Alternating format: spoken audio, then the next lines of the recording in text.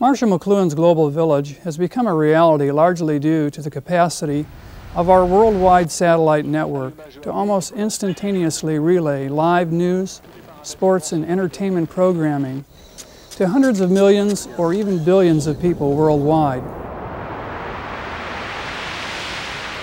Satellites are powerful tools for shaping our collective future. Since our world, the first global satellite TV broadcast that occurred on June 25, 1967, satellites have periodically united the planet by relaying watershed events of major importance to billions of people. Because of this revolutionary technology, the world has become a single global family. The hundreds of telecommunications satellites in orbit above the Earth's equator collectively generate an invisible electromagnetic web that continuously bonds our world together in real time.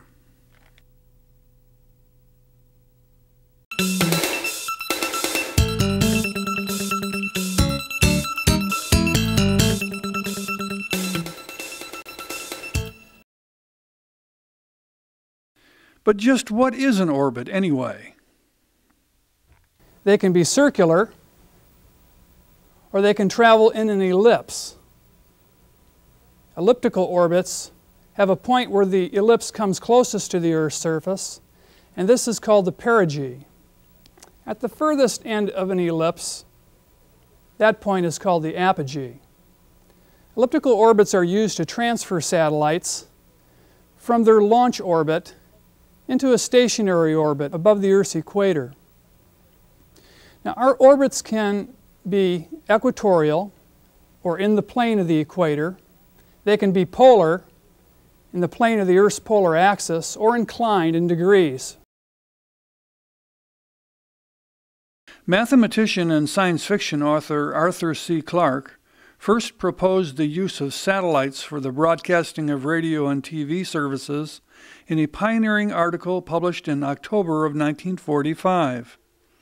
A central part of his proposal was the use of a unique band of outer space real estate located some 22,300 miles above the equator. A body in such an orbit, he wrote, would revolve with the Earth and thus would be stationary above the same spot on the planet. It would remain fixed in the sky of a whole hemisphere. From a geostationary orbit, one satellite can blanket up to 42% of the Earth's surface.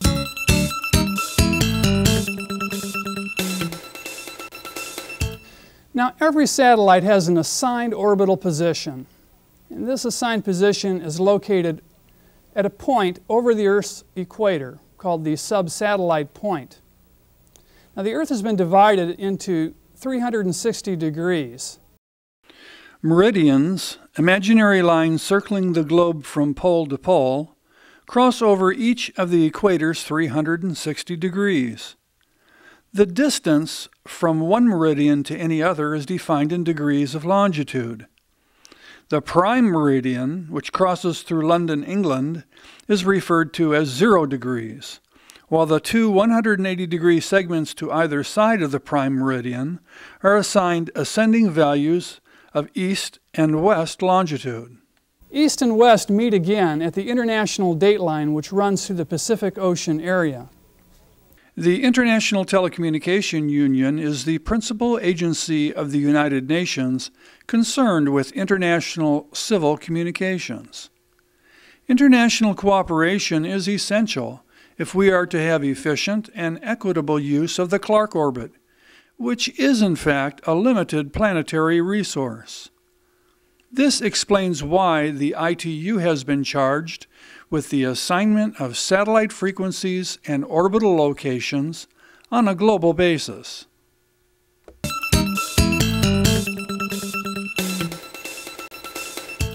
All satellites are assigned one or more sets of frequencies for interacting with a network of Earth stations. A frequency can be defined as the number of times that an alternating current passes through one complete cycle in 1 second of time. 1 cycle per second is also called 1 Hertz, named after the 19th century radio pioneer Heinrich Hertz. 1,000 cycles per second is abbreviated 1 kilohertz, 1 million a megahertz, and 1 billion a gigahertz. Each frequency has a specific wavelength, which is the actual distance that the radio wave travels during one complete cycle. With the higher the frequency, the shorter the wavelength. The most efficient way to capture any radio signal is to use an antenna with physical dimensions that are a multiple or submultiple of the desired signal's wavelength. Now, wavelength is the distance that an electromagnetic wave travels during one cycle. It can be defined as a wavelength equals the speed of light, a constant, divided by the frequency. So we can determine the length of a single wave if we know its frequency. The electromagnetic spectrum is the entire continuum of frequencies used to propagate signals through space. Within this spectrum, each subset or frequency band has its own unique properties. For example, the very low frequency and low frequency bands between 3 and 300 kilohertz are primarily used for communicating with submarines and ships at sea. That's because the long wavelengths of these signals propagate very well over and even under the water surface. Local AM radio stations use the medium wave frequencies from 500 to 1600 kilohertz because the wavelengths generated within this band propagate very well along the Earth's surface over considerable distances. By contrast, international radio stations use the shortwave bands between 3 and 30 megahertz. What happens with short waves is that they can actually be reflected off of the Earth's ionosphere, which is an area of the atmosphere that is electronically charged by the sun's rays. In fact, it's even affected by sunspots on the surface of the sun, which cause it to be at various levels of intensity depending on solar activity. Once reflected, these shortwave signals can travel thousands of miles. The very high frequency and ultra high frequency bands, which lie between 30 and 3000 megahertz, are only affected by atmospheric conditions on a sporadic basis. For this reason, they have been assigned to local radio and TV broadcasters, as well as various two-way radio systems for short-range communications. Communication satellites are typically assigned to super high frequencies above 2500 megahertz, which are totally unaffected by high levels of sunspot activity, and thus able to penetrate the Earth's ionosphere at all times. In fact, the signal wavelengths are so short at 2.5 gigahertz and above that they are called microwaves. The wavelength of a satellite signal can be measured in centimeters. To see how wavelength decreases as the frequency increases, compare the waveguide opening for the 4 gigahertz feed horn on the right with the opening on the 12 gigahertz feed horn on the left. The frequency range from 3.2 to 4.8 gigahertz is also known as the C-band, while the 10.7 to 12.75 gigahertz frequency range is called the Ku band. Some TV satellites serving Asia and the Middle East also operate between 2.5 and 2.7 gigahertz, which is alternately known as the S-band. Moreover, satellites capable of delivering a broadband internet connection to rural dish owners now operate in the 18 to 22 gigahertz frequency range, which is also known as the Ka band. And who knows, in the years ahead, even higher frequencies may be used for satellite communications. We'll have to see just how far our technology will evolve in the next 50 years to see what will really be possible.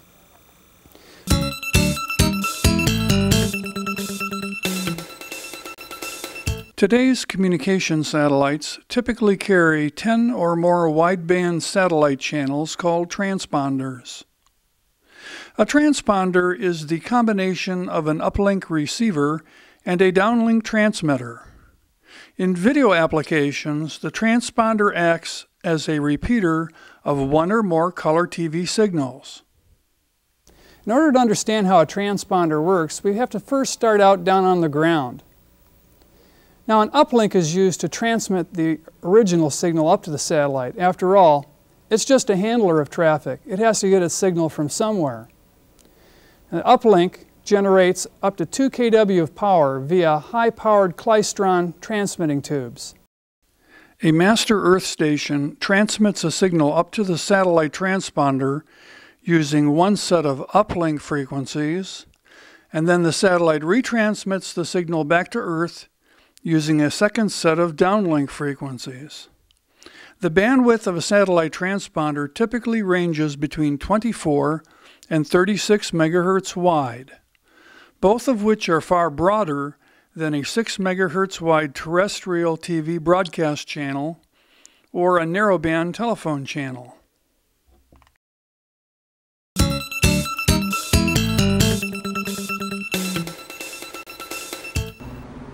Intelsat, the world's largest satellite communications company, is a direct outgrowth of the Communications Satellite Act passed by the U.S. Congress and signed into law by President John F. Kennedy in August of 1962. 2 years later, 11 nations signed the organization's inaugural charter.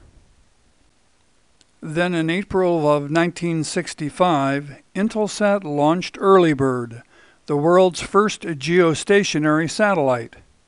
Though Earlybird's ability was limited to relaying 240 voice circuits or one analog TV channel between North America and Europe, the era of live via satellite had begun.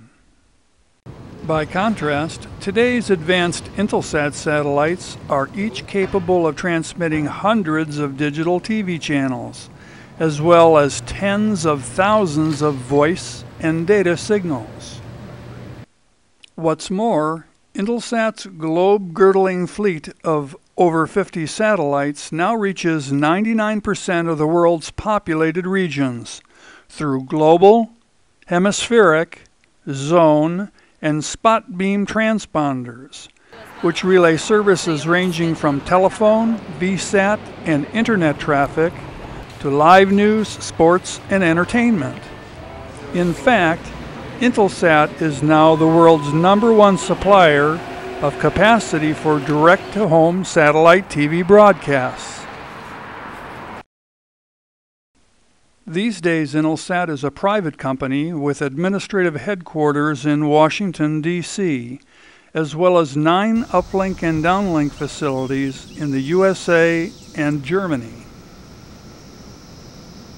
All of these mammoth Earth stations, or teleports, interconnect with an advanced network called a GXS Media, with links to additional facilities owned by Intelsat's many customers around the world.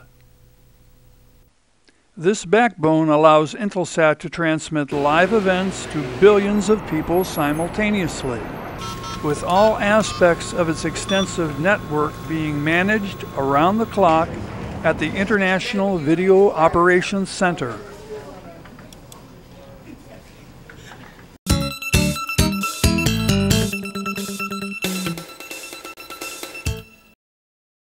Domestic C-band satellites typically relay their signals to Earth between 3.7 and 4.2 gigahertz. However, international satellites more often make use of a wider swath of frequencies located between 3.4 and 4.8 gigahertz. The International Telecommunication Union has assigned this extended C-band frequency range to what it calls the fixed satellite service. Moreover, the ITU has designated certain Ku-band frequencies for use by FSS satellites. In either case, FSS satellites are authorized to relay video, audio, and data signals to a fixed network of private Earth stations, and not to members of the general public. To reach the general public, the ITU has also established a separate broadcast satellite service that incorporates frequencies for use by satellites authorized to broadcast their signals directly to home dishes.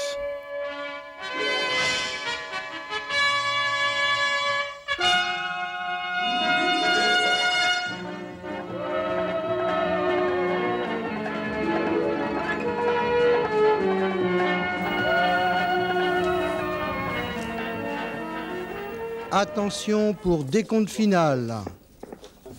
10, 9, 8, 7, 6, 5, 4, 3, 2, unité, feu. Allumage. Décollage.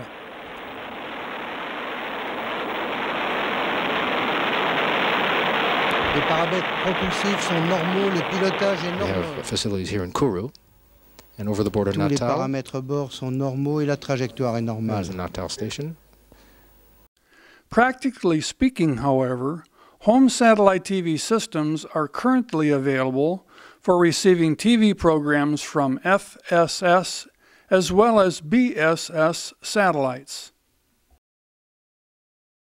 Let's take a moment now to look at which Ku-band fixed satellite service frequencies the ITU has assigned for use internationally in what it calls ITU Regions 1, 2, and 3, which cover the Americas, Europe, Africa, and the Middle East, and Asia, as well as the Pacific Rim.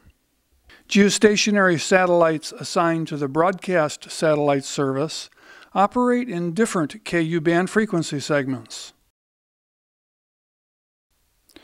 Today's C-band satellites typically transmit 50 watts of power per channel, while the latest Ku-band satellites may transmit using 100 to 200 watts of power. Higher power on the satellites means smaller antennas down on the ground, as small as 18 inches in diameter for dishes receiving TV programs from high-power direct broadcast satellites. Though C-band satellites are perfectly capable of transmitting TV signals direct to the home, there was a very good reason why the ITU originally assigned frequencies in the 11 to 12 gigahertz range to its broadcast satellite service. In many parts of the world, C-band satellites share their frequencies with the telephone company's terrestrial microwave links. Ku-band satellites, however, enjoy the almost exclusive use of their frequencies, which eliminates terrestrial interference from becoming an installation consideration. It also enables the Ku-band satellite operators to transmit higher-powered signals without having to worry about causing interference down on the ground. The 1983 Regional Administrative Radio Conference, or RARC, was responsible for developing the rules that govern broadcast satellite service operations within the Americas. Operating under the auspices of the ITU, RARC's decisions act as treaties among nations. Under the 1983 RARC plan, the U.S. was assigned a total of 8 orbital locations for domestic DBS operations. Each of these orbital locations can accommodate 32 DBS transponders for a combined total of 256 possible DBS channels for the USA. Practically speaking, however, only 3 of these orbital locations can deliver DBS services to the entire continental United States, called CONUS for short. Consequently, the 3 prime orbital locations can accommodate just 96 DBS transponders. A 4th location can provide service into the eastern United States, but is only marginally suitable for providing service into the western U.S. The remaining 4 orbital slots can only serve locations in the western half of the country. The DBS operators transmitting services from one of the 3 prime orbital locations can also use one or more of the remaining orbital slots to transmit some programs regionally, to provide service into Alaska and Hawaii, or to deliver broadcast TV channels via satellite into the localities they otherwise typically serve terrestrially. The latter service is also known as local into local. The 1983 RARC plan mandates 9 degrees of separation between adjacent BSS satellites. The reason? Receiving antennas smaller than 60 centimeters in diameter cannot discriminate between satellites that are closer than 9 degrees apart. The wide spacing therefore prevents 2 BSS spacecraft transmitting on the same frequencies from causing interference to one another's TV programs.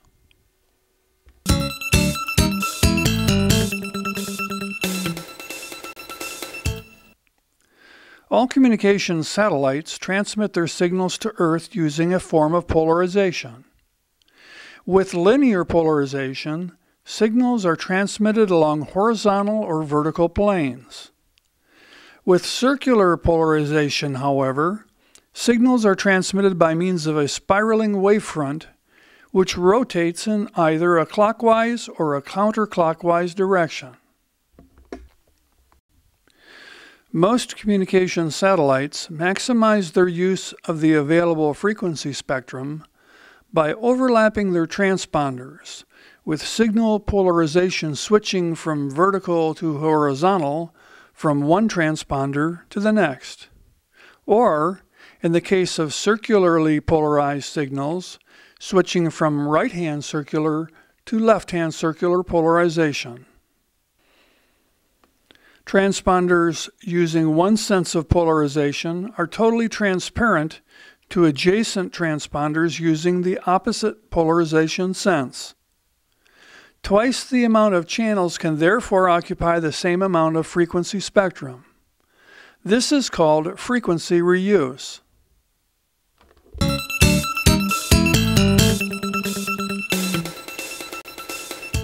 Turning our attention now to the satellites themselves, I'd like to talk a little bit about different types of satellites, as well as the different subsystems within each satellite which work together in order to provide the telecommunications services that we all rely upon today.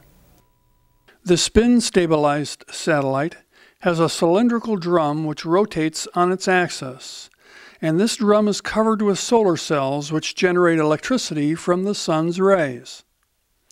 Energy coming into the solar cells is stored in batteries, which are then used to power the satellite.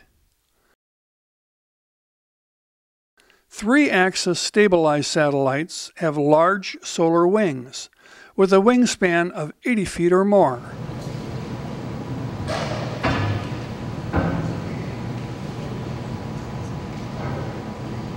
Now I'd like to explore the subsystems within each individual satellite.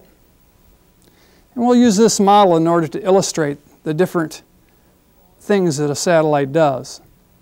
First of all, every satellite has to have an ability to communicate with the controllers themselves, receive signals from the ground, and send back data back to the ground so that we can know what's happening. After all, this satellite is 22,000 miles away, and it's rather difficult to send somebody up to repair it if something goes wrong. So we have to have some means of doing it by remote control, and this is done by telemetry signals. Now, the satellite transmits via this antenna here a continual stream of data about what's going on inside the spacecraft. This data includes information about the temperature of the satellite, its orientation, information about how each individual subcomponent within the satellite is functioning, so that the operating engineers can sense any problems that are developing and possibly take steps to correct for that. Also, the controlling engineers can transmit a signal up to the satellite to cause it to change its configuration. Now what happens in a satellite is it is sent up there with a number of extra parts or modules. This is called redundancy, and it's done so that the event that something breaks down inside the satellite, that then it can actually by remote control switch in a new module and be able to continue functioning. So this is of vital importance so that the controlling engineers can send signals back up to the spacecraft and tell it what to do. Another part of the satellite, of course, is its solar array. On the 3-axis satellites, they have solar wings that are completely covered with solar cells. On the Intelsat 5 satellite, which is what this is a model of, this wingspan is over 50 feet long. Now, as a satellite orbits the globe, its orientation relative to the sun changes. Consequently, these solar wings have to be able to rotate throughout a 24-hour period so that they are continually accessing the sun. Now, the solar array charges batteries because there are periods when the Earth will go between the satellite and the sun. This is called a solar outage, a solar eclipse, if you will. Now, what we must do during that period is operate the satellite off of its battery facilities because there is no energy illuminating the panels. The batteries must provide electrical power to the satellite twice each year around the time of the equinoxes, when solar outages occur as the satellite moves into the shadow of the Earth. 3-axis stabilized satellites use tiny jets called thrusters, which fire hydrazine gas in order to keep all 3 axes of the spacecraft oriented in parallel with the Earth's polar axis. Proper orientation is also maintained by a gyroscope on board each spacecraft. The latest satellite propulsion systems are based on xenon ion technology. In this instance, the thruster pairs eject electrically charged particles at a speed of 30 kilometers per second, which is nearly 10 times the velocity of conventional hydrazine gas units. The new technology reduces the fuel weight requirements by up to 90%, giving satellite operators several attractive cost-saving options. They can launch a lighter spacecraft, install more complex, heavier communications payloads, extend the mission lifetime of the spacecraft, or any combination thereof. The 3-axis stabilized satellite has sensors on board which can actually detect the presence of the Earth so that the satellite knows what direction in order to point.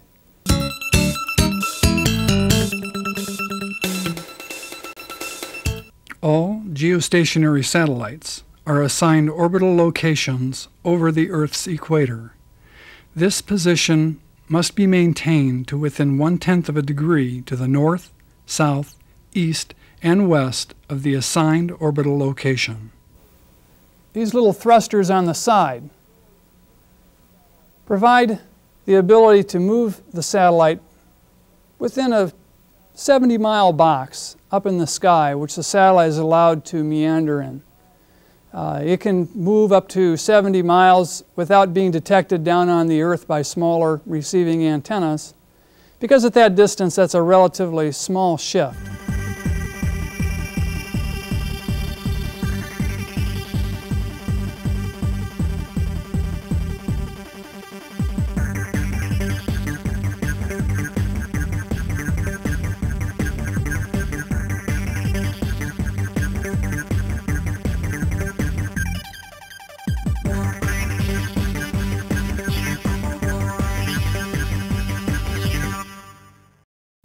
And of course, a satellite can also be moved from one location to another if necessary. And this is typically done by Intelsat in order to maneuver the satellite wherever it's most needed, no matter what location.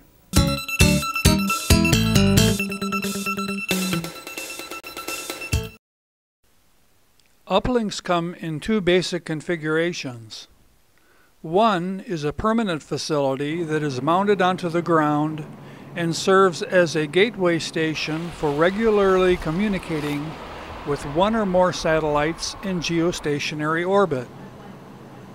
Fixed uplinks are often used to distribute live or tape events to millions of satellite receive sites via domestic or international spacecraft.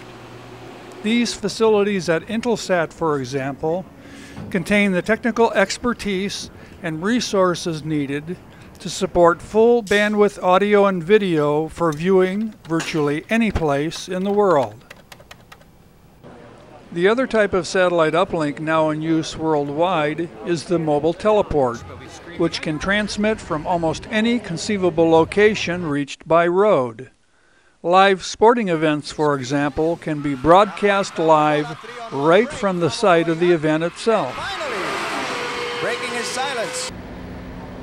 Today's mobile teleports operate almost exclusively in the Ku band frequency range.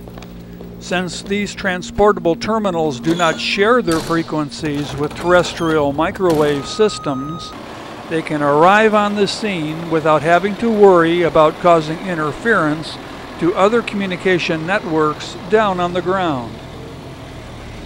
News organizations can therefore move a satellite news gathering vehicle, or SNG, quickly from site to site to uplink news stories as they happen. Some Ku-band uplinks can even function as miniature TV studios. This particular Unisat vehicle, which contains rack-mounted recording, playback, and monitoring facilities, can put a signal onto any given satellite within 15 minutes of arriving on the scene.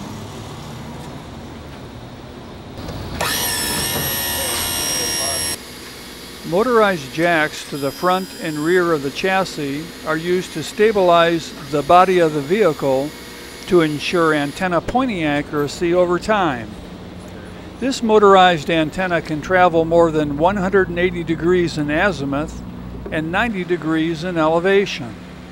Moreover, the satellite downlink section of the van provides technicians in the field with the ability to monitor the quality of their own transmissions, as well as receive signals originating from other locations. The motorized antenna is adjusted to the proper coordinates, while the technician looks for an indication that the antenna is bore-sighted onto the correct satellite. Qualitative measurements are then made through the use of a rack-mounted spectrum analyzer.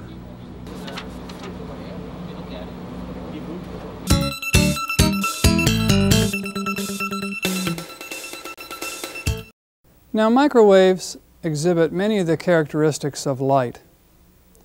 Like light, they travel in a straight path along the line of sight. From the satellite to the Earth, they travel a distance of 22,300 miles, roughly. Over the course of that journey, the wavefront from the satellite is being spread out over an ever-widening area. Spreading that signal over such a wide area is kind of like trying to take a can of paint and paint all of New York City with it. The signal becomes thinner and thinner as it's spread over an ever-widening area or surface. In order to take full advantage of the limited amount of power available, the satellite's onboard antennas concentrate the signals into a tight beam that is concentrated over the intended coverage area. Each satellite has its own characteristic coverage beam, and the way that it's transmitted down onto the ground has its own unique shape. This shape is also called a footprint. Each communication satellite generates one or more characteristic footprint patterns, with the signal strongest toward the center, then gradually diminishing in strength until reaching the edge of coverage. Domestic satellites typically generate just one or two downlink footprints per frequency band in use, and with the pattern centered over the operator's home country. International satellites, however, are often designed to achieve spatial isolation between two or more regional coverage beams, which allows the same frequency spectrum and sense of polarization to be reused two or more times on the same satellite platform. Footprint maps from the satellite operator provide a good starting point for determining the approximate strength of the satellite signal at your location. But it is always a good idea to double-check the footprint data with the most up-to-date information available for your area. Even so, these satellite footprint maps supply us with a good idea of the intended coverage area and are a starting point in the design of any satellite Earth station. Once you have determined the strength of the satellite signal at the site location, you can design a receiving system for delivering high-quality pictures and sound. Charts, computer programs, and other resources are available that will allow you to determine the right combination of Earth station components for receiving a good signal from any given satellite. In addition, some satellite operators offer footprint maps that already list the recommended dish sizes for different areas within the satellite's coverage beams.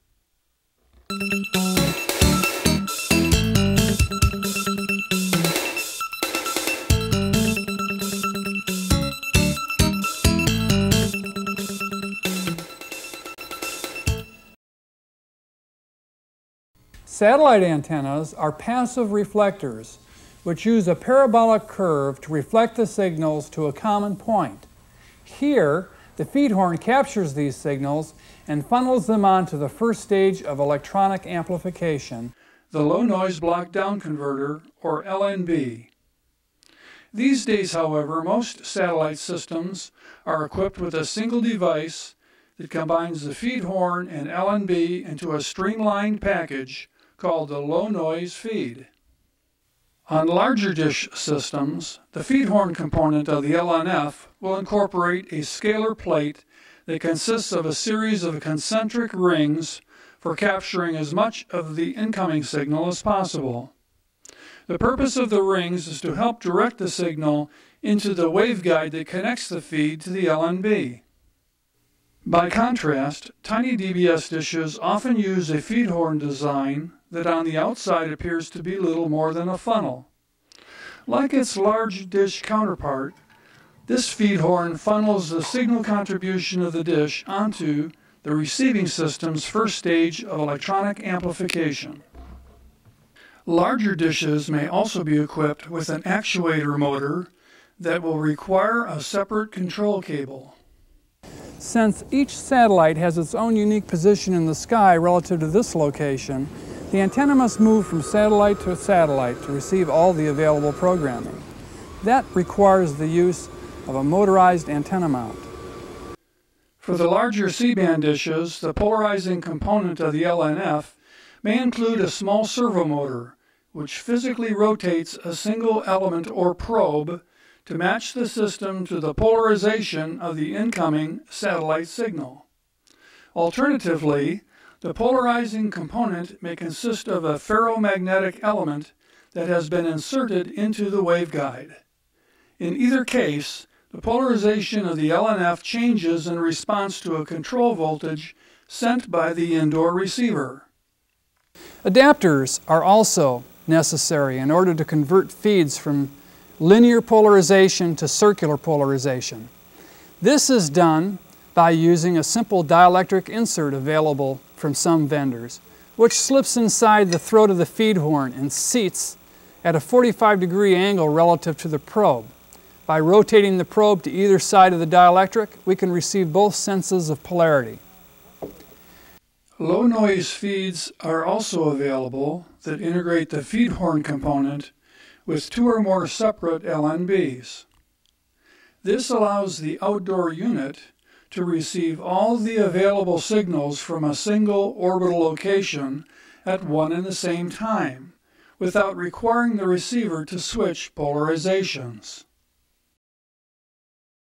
The use of a large C-band dish offers other advantages. For example, C-band frequencies are not affected by rain fades, signal attenuation problems caused by torrential downpours. Atmospheric particulates can actually interfere with the signal, depolarizing the downcoming signals from Ku-band satellites and also raising the noise temperature of the sky. Due to the short wavelengths involved, Raindrops can scatter or even absorb Ku-band satellite signals as they pass through the Earth's atmosphere. The same also applies to the Ka-band signals now being transmitted by broadband satellites operating in the 18 to 22 gigahertz frequency range. The incidence of heavy rain rates varies from region to region, with arid areas experiencing the lowest rain rate levels and tropical regions the highest. Satellites using linear polarization are also more susceptible to rain fades than circularly polarized signals. This explains why circular is the polarization method of choice for transmitting DBS programming to tiny home dishes.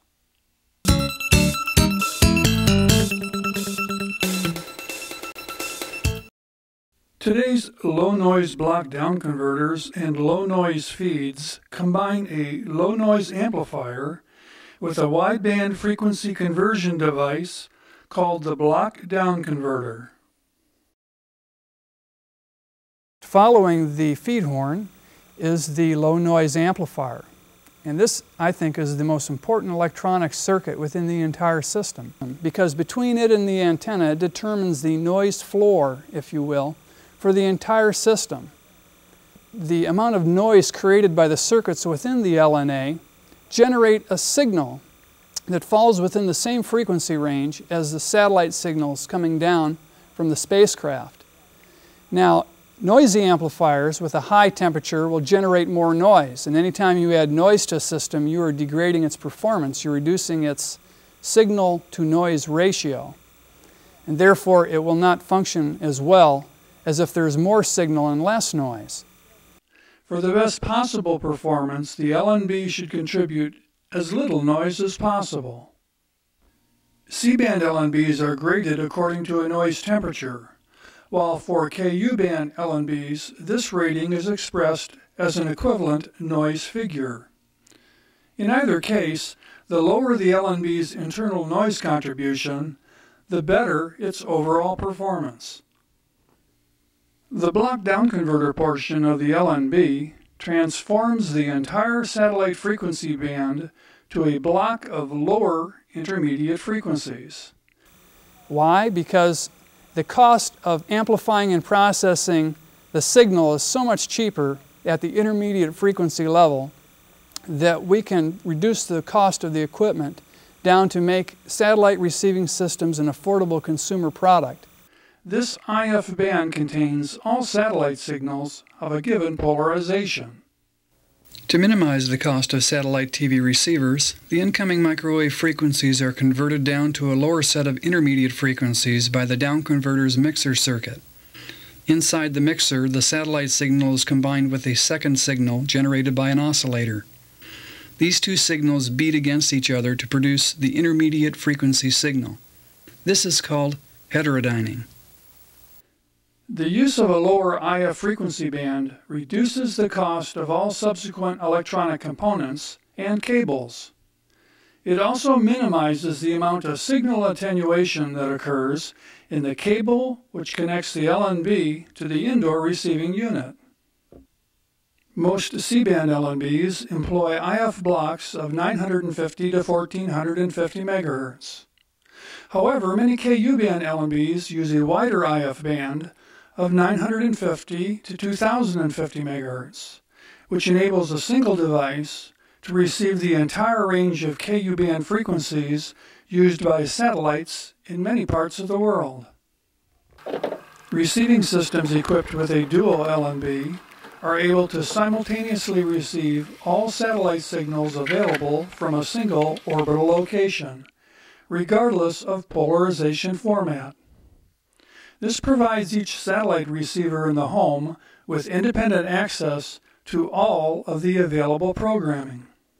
One simple method for accomplishing this task is for the LNB to convert all satellite signals of one polarization to the 950 to 1450 MHz frequency range, and the remaining signals from the other polarization set to the 1450 to 1950 MHz IF band. This allows all of the available programs to be simultaneously placed onto a single coaxial cable.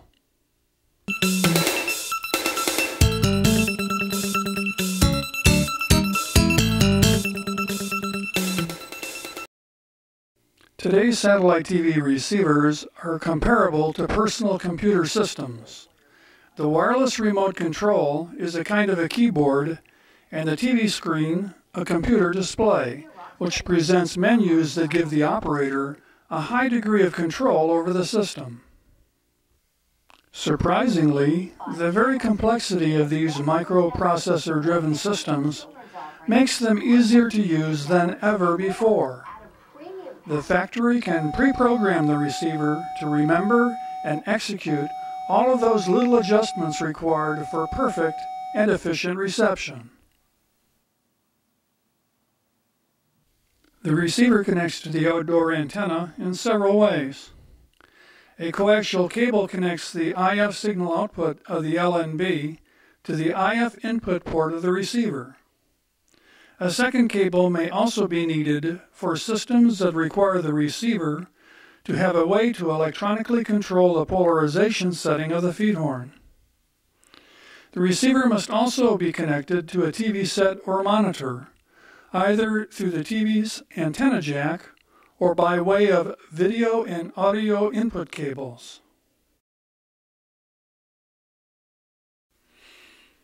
The motorized dish is one possible way to go when the program services are spread across multiple satellite locations in the sky. The motorized dish, however, requires the use of yet another cable. It connects the outdoor unit's antenna motor drive to the antenna controller component of the indoor receiving unit, which features the requisite electronic circuitry for storing and recalling the relative location for each and every satellite to be viewed. Another design approach is to use a single dish equipped with multiple low-noise feeds, with each L and F bore-sighted onto a different part of the antenna reflector's parabolic curve. While this design approach allows the dish to simultaneously view multiple satellite locations in the sky, additional cables and coaxial switches will be required. The first time that I saw this being done was back in 1982, when one TVRO engineer built a feed system allowing four gigahertz feed horns and LNAs to be positioned above a 16-foot antenna. Yes, there was some loss involved, but he went to a larger antenna, the advantage being that he could actually access up to 4 satellites simultaneously with a single dish. That was very interesting for applications for SMA TV and cable TV users, to be able to stretch their dish dollars and be able to offer many more services to their customers. And we're really seeing the same principle being applied here with a new generation of satellite receiving equipment.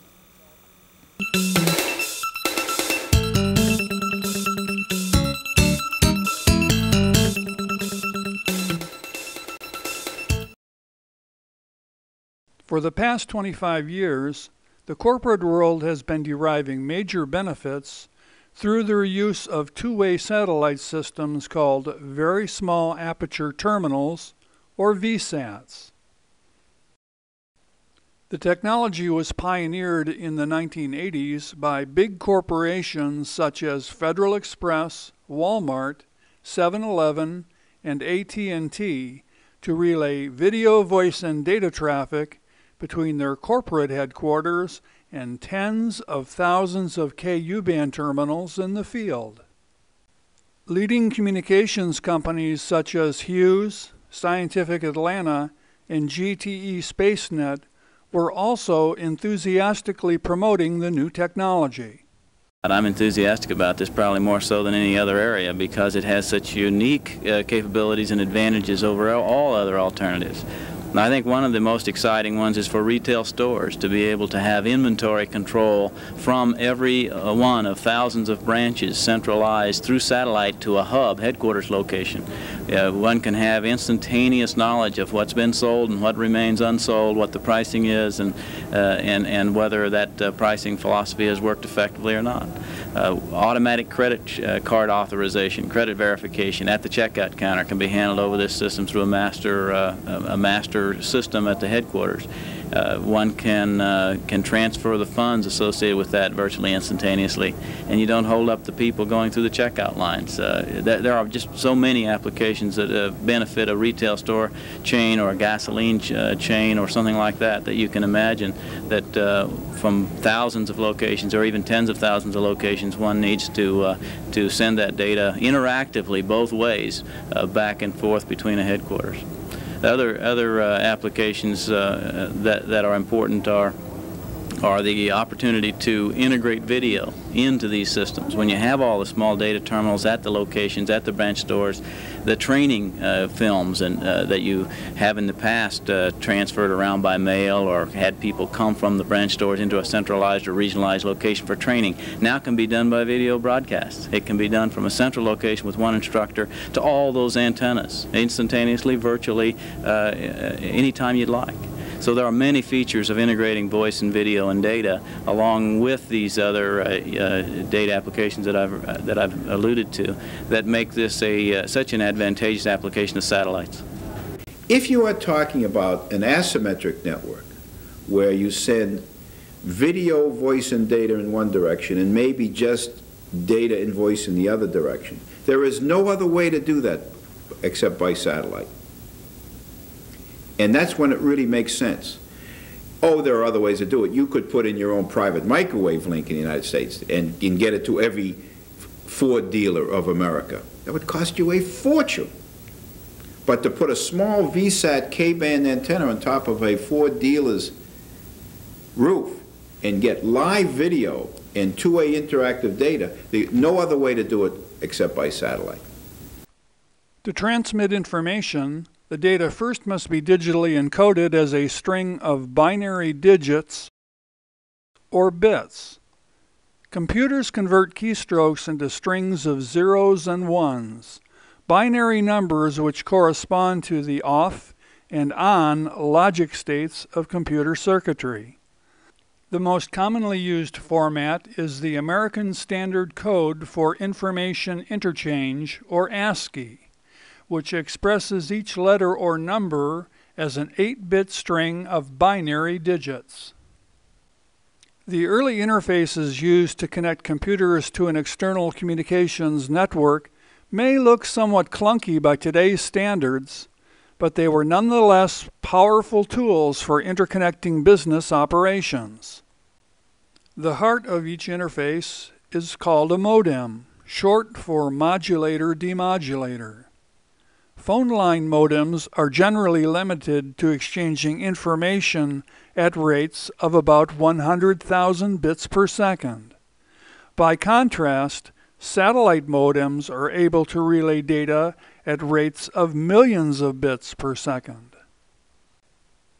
The most commonly used VSAT transmission format is called Time Division Multiplex, or TDM. It enables the entire capacity of a transponder to be allocated to a single ground terminal for a short burst of time and within a recurring time frame. Transmissions are synchronized so that no two VSATs ever occupy the same time interval. Until recently, VSAT terminals have generally operated in what is known as the star network configuration, where a single hub station controls and monitors the entire system. This is especially useful whenever hundreds or thousands of locations must gain access to a common computer database. The hub station is designed to continuously monitor the network's many operations, as well as control the power levels of the uplinking Earth station. The hub allocates a unique network address to each VSAT and automatically assigns the time intervals within which each ground terminal is permitted to transmit. Data requests are sent from each VSAT terminal to a satellite transponder, which functions like a bent pipe in that it is designed to turn the signal right around and retransmit it back to Earth. The master control station receives the signals from the satellite, accesses the requested information, and then retransmits it to each terminal in the field. Communications from one VSAT to another is also possible, with the hub acting to relay the signal from one network terminal to any other. The hub station integrates a number of high-tech components, including high-power amplifiers for transmitting signals to the satellite, uplink and downlink frequency converters, and full monitoring and control, including sophisticated antenna steering systems. Hub stations are often configured so that they can be fully controlled and monitored remotely. They also typically have emergency power backup systems so that the network can continue to operate in the event of a local power outage. While VSAT installations are similar in many ways to home satellite TV dish installations, there are some important differences. Since these systems are transceivers, capable of transmitting as well as receiving, there is a potential for creating interference to other telecommunications services. However, VSAT networks typically incorporate a failsafe. The remote terminal not only has to be pointed at the right satellite and tuned to the right satellite transponder, but also has to be authorized by the hub before it can transmit. 2 decades ago, Scientific Atlanta CEO Sid Topol had this to say about VSATs. I believe that there'll be a satellite terminal on top of every building in the world. We got one here where I'm picking up Reuters and getting stock reports. If you drive along the highways, not only do you see them in hotels and motels and apartment houses and homes, but if you look on top of business buildings, I mean insurance company buildings and bank buildings and office buildings and factories, you see an antenna now. And I once said there's going to be a terminal in every building that has a Xerox machine or a PABX, and it's happening day after day now. Is it finally happening? Well, we would like to think we're getting there. We're not there yet, but we do supply a significant number of the Fortune 1000s with VSAT technologies. Well, 20 years ago, the value driver was, as you mentioned, lower cost and reaching a lot of sites. Today, we're in this new world of expanding broadband applications, and both internet and intranet, because corporations, of course, have requirements beyond just internet access. We now have all the new potential for broadband, which with today's satellites means media-rich or video content delivery to a lot of sites throughout North America on a similar single cost and single quality of service basis. And what's important is the companies that in this realm of emerging broadband don't really care about the technology. They want a certain grade of service, they want it to be fully managed, and so we're seeing opportunities, and our business is evolving as well to follow this trend, where as a managed service provider, VSATs are very much an integral part of a combination of technologies, whether DSL, cable modem, fiber. It's not the case anymore that one technology does it all the best. VSATs are an important part, but it's very much now an integral part of an IT strategy that covers multiple technologies. VSATs have come down in size and cost dramatically by 10 to 20 times, depending on what year you measure. And we're now in a mode where, in fact, the fastest growing part of our Hughes business is consumer satellite broadband. So the cost is now below $500 for the equipment, and that's a complete modem, router, and the satellite dish, which is typically less than 1 meter in size. And the capability is every bit as good as most DSL or typical cable modem type services. Very affordable. Our plans start at $59.95 a month, and we're signing up over 10,000 a month. Many of these are small businesses as well as consumers. So we've gone from large enterprise to medium enterprise, from thousands of sites to hundreds of sites. to tens of sites to one site. So it scales very nicely because of the low cost of the terminal now.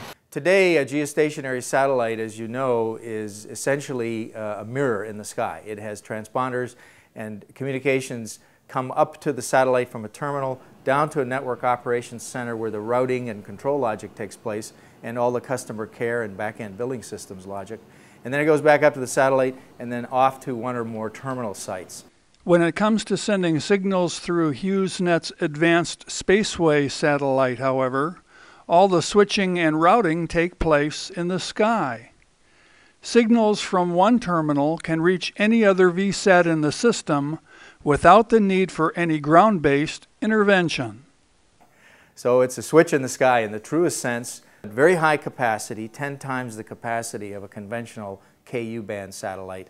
And with obviously giving us the flexibility with this new architecture to deliver mesh and other kinds of peer-to-peer services. By mesh connectivity, I mean one terminal or a number of terminals can communicate with one or a number of terminals in a single hop, as opposed to going up, down to the network center where the logic is applied for switching, back up to the satellite and then to a terminal. That's mesh network. Peer-to-peer, in effect, is saying that a network terminal anywhere in the architecture, anywhere in the continent, is as important as any other, and they communicate together at the same level of priority. The advanced switching capabilities on board Spaceway also take advantage of the new satellite spectrum in the 19 to 30 gigahertz frequency range. There's actually more bandwidth available at the Ka band than the Ku band. The higher frequencies do create some issues with managing interference, such as weather, rainstorms and snow and other interference. However, we can increase the power to a particular terminal if it requires higher power to get through the interference.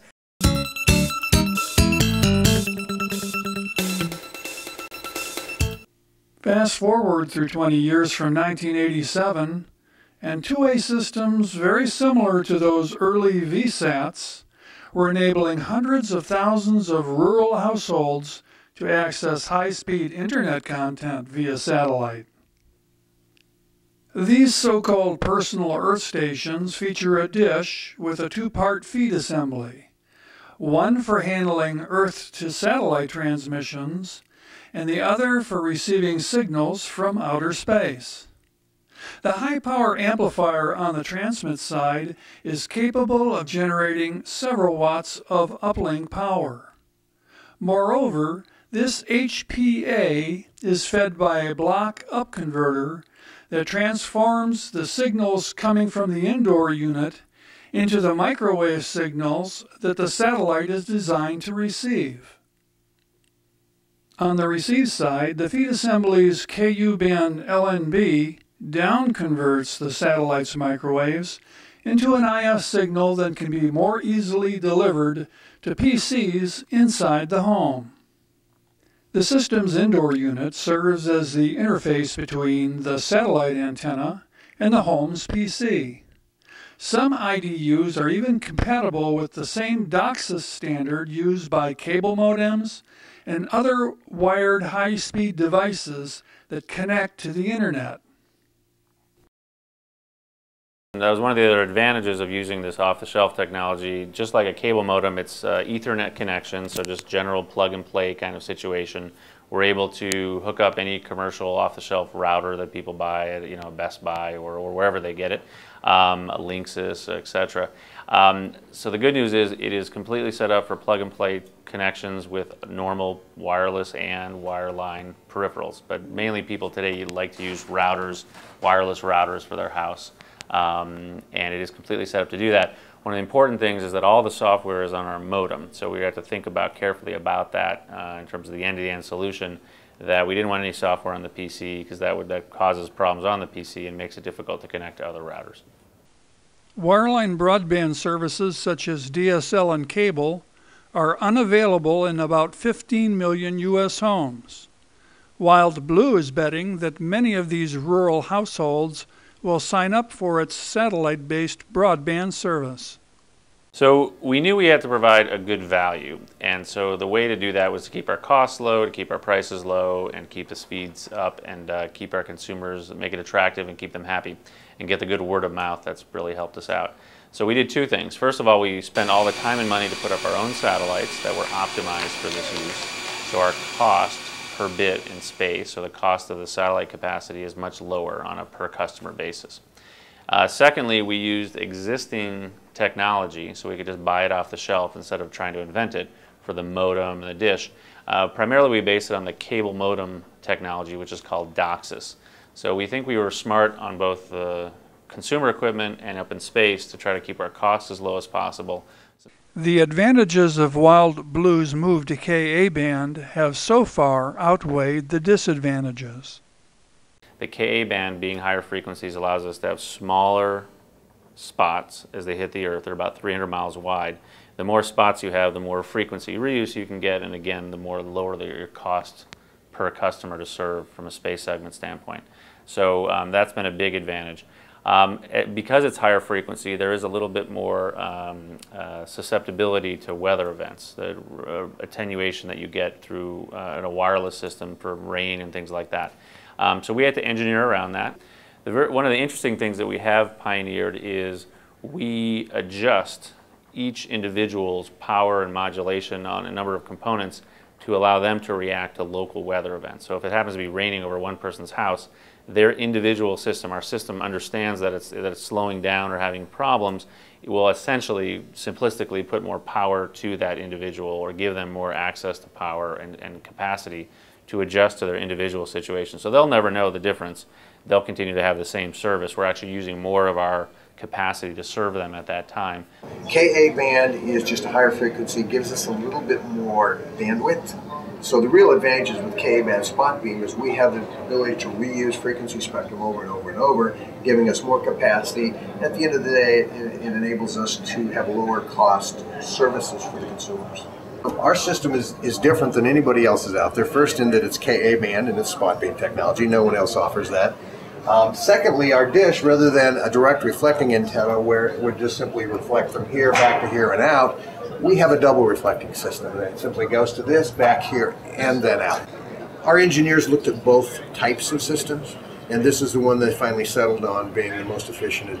We have combined both the receive L&B and the transmitter all into one piece. Oh, cool. In fact, the receive L&B, the transmitter, and the feed assembly all into one assembly, which we call the trio. Now, there's one thing else that's really unique about Wild Blue is we use what they call a circular polarized receive and transmit feed. At the end of the day, what does that do? It makes installation much simpler. There's less adjusting that has to be done when you're setting up the antenna. Just less room for error, if you will. Wild Blue's pioneering use of the Ka-band frequency range offers several distinct advantages. I really think Ka is just kind of the next step beyond Ku, if you will. We've got a little bit more efficiencies, got a little more capacity. We've also went to the spot beam technology, which enables us to reuse frequency spectrum over and over and over. And by doing that, in essence, every time we reuse that frequency spectrum, we cut our costs in half in terms of subscriber costs. Questions concerning the adverse effects of rain on Ka-band satellite transmissions have also been answered. Well, our experience so far has been very good in terms of, we've experienced very little of that kind of issue in terms of fading or the system dropping off. Our system is really kind of a smart system in that it can detect as signal levels start to drop and in essence shift gears. It's designed to shift gears and maybe slow down in speeds but still kind of punch through rather than going out. So, just how much power does it take for any Wild Blue terminal on the ground to communicate with the satellite? It's actually variable. It goes up to 4 watts. It varies from 1 to 4 watts depending on how much is required to punch through. And it uses what it needs when it needs it, and when the weather's clear and everything's good, it doesn't eat up as much bandwidth and power. So it's kind of on demand, if you will. Okay. right now, video takes a lot of bandwidth when you're doing downloads, and it eats up a lot of bandwidth. Bandwidth usage equates to higher costs to the providers, and I can tell you we have what we call a fair access policy that limits how much bandwidth you can use in a month. Now, for the average consumer, 99% of the customers we have never even get close to our usage limits. But for a few of those, He does. For a few of those, they download a lot of video and that kind of thing. They could.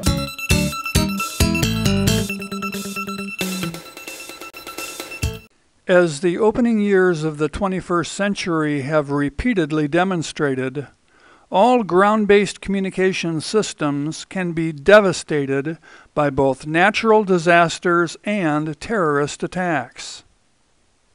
Satellite is the only true alternative path to any terrestrial technology. So whether the network is fiber, DSL, cable modem, landline, twisted pair, doesn't matter. It's subject to the same conditions of a disaster should it strike, whether physical or natural. 9/11 was a horrific wake-up call that revealed just how ill-prepared many government agencies were when it came to dealing with the communications problems that can take place in the wake of a massive disaster. One of the biggest problems that they had is when the towers collapsed, they brought all the communications infrastructure for that area of Manhattan with them down into the hole. Nevertheless, even after 9/11, most government agencies were slow in moving to satellite-based communication systems that could prevent such confusion from ever happening again. And after 9/11, there was a lot of talk, but there wasn't a lot of action. But when Hurricane Katrina hit the Gulf Coast, it became apparent that something had to be done. For example, in the state of Louisiana, there's 40 some odd tower sites spread out across the state. Those tower sites are all interconnected by Bell South T1 lines. And this is the way a patrolman, when he hits his radio, can either make a local voice communications off of one tower into a parish, or he can hit a button and do a statewide alert to all the parishes by using this interconnected tower system throughout the state. And all states have something like this. But Katrina had uprooted many of the bigger trees along the Gulf Coast, and when their roots came out of the ground, they pulled out the local fiber network with them. This caused all of the tower sites to go local, and some towers even went down completely. When it came time for Louisiana to rebuild its emergency communications network, the state chose the orbital data net bid. Was because we had the only completely pure satellite solution, and we really thought out of the box. Right from the start, Orbital DataNet stressed that training must be an essential component of the state's plan for rebuilding its emergency communications network. Because they might not be able to get me in a crane down there right after a hurricane. So everything that I've designed for them is done in such a way that they can repair it themselves with hand tools. For example, instead of big dishes, Orbital DataNet has installed arrays of small antennas. Even if a dish can withstand a 125-mile-an-hour windstorm, it can't survive the Volkswagen that windstorm may throw through the antenna. So we go under the idea that our networks have to be repairable by a guy with a 3/8-inch wrench and maybe a battery-operated satellite meter. And doing that, the state now has its own ability to heal itself. According to Hefner, there are 3 stages to the deployment of communication systems in the event of a disaster, with the first stage involving the use of handheld satellite phones, which typically are a good choice for the first few hours of any response effort. Doesn't take much training to flip this antenna up and then make a phone call with this unit. You have to be completely in a completely free sky area, have a lot of space over your head, but very, very easy to use, very inexpensive to own. The problem with them is that they can get oversaturated. If there's a big disaster like in Katrina, these are really only good for the first few hours of the event because there's so many of these in the field that when everybody shows up with them and turns them all on, it's a switch service network, so it can you can get overwhelmed. They have a limited amount of access and a bandwidth available, and once that's gone, you're going to get a busy signal. The second stage of deployment involves the use of a small portable terminal that is good to go for about the first day of an emergency response event. This broadband global area network unit, called a BGAN for short, is about the size of a notebook computer and operates through the worldwide Inmarsat satellite system. It is capable of providing voice and data communications well before emergency responders can hope to bring in a much larger VSAT unit. This unit is kind of in my way of looking at it, it's kind of a clone between a satellite radio and a VSAT. It works at the same frequencies a satellite radio does, so that means that you can simply hit a button on the unit and point it to the southern sky, wait till you get a lock signal on the indicator back here, set it down carefully on the ground, and you can plug a regular analog telephone into it, make a regular phone call, you get dial tone. Once the BGAN terminal locks onto the signal, the operator can set it down on the ground, plug a handset into the unit's standard telephone jack, or even connect a notebook PC to the terminal's Ethernet connector and log on to the internet. With this terminal, one can sort of laptop size very quickly set up and start communicating email and voice over IP services using the BGAN. The third stage of deployment is to roll in a portable VSAT like this one, which Hefner says represents the real backbone of the response team's communication system. This mobile trailer unit has its own built-in generator, satellite modems, and even an auto-acquisition antenna. However, each time Orbital DataNet sells an auto-acquisition antenna, the company insists that the customer also learn how to manually adjust it, even though it will work automatically 99.5% of the time. It's that other half of 1% that gets those phone calls at 3 in the morning when you hear nothing but police sirens on the other end of the phone and the guy going, "We can't get a satellite locate." Almost every time it's going to work until that one time it has to work, and that's when karma is going to come get you.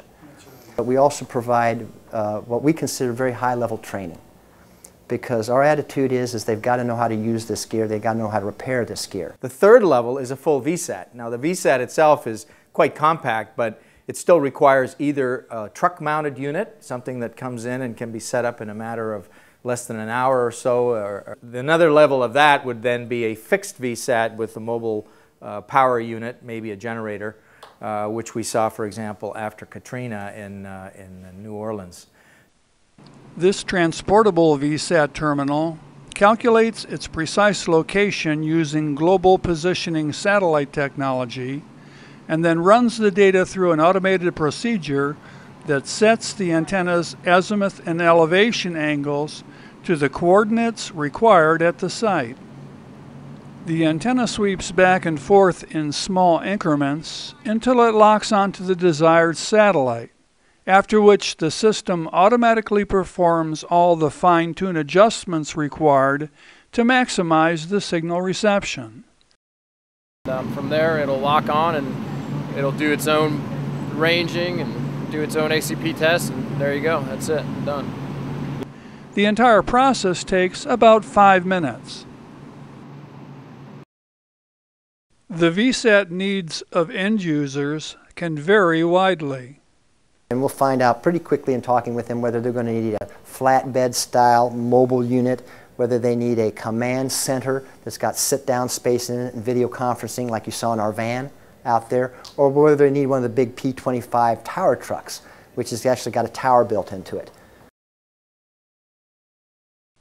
This vehicle features a 500-watt generator that is linked to the van's motor. Even when the engine is running, it is capable of producing power that's smoothed by the pure sine wave inverters on board. The motorized 1.2 meter antenna with 4-watt transmitter on the roof connects to a rack of VSAT modems inside the van. And it's got video conferencing flat screens built into it, VoIP phones, and just about everything that you could imagine in wanting to have in a small mobile command center. The importance is planning and then having the equipment either on standby or available to be delivered within 24 hours should a disaster strike.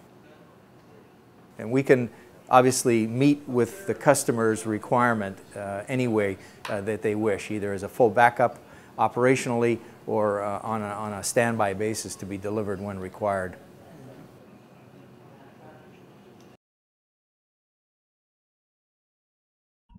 In August of 2007, an earthquake measuring 7.9 on the Richter scale struck Peru's coastline, cutting off all conventional communication links with the outside world.